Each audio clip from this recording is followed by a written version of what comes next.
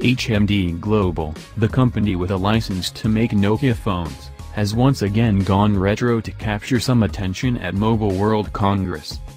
Following last year's relaunch of the 3310 candy bar, its 2018 blast from the past is the curved Nokia 8110 slider phone.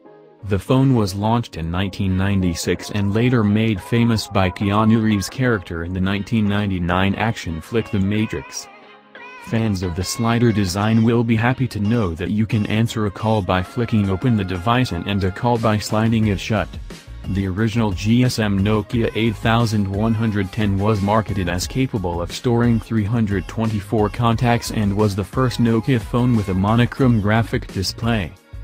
The updated Nokia 8110 is of course a 4G phone and comes with a range of apps including Snake, Google Assistant, Google Maps, Google Search, Facebook, and Twitter.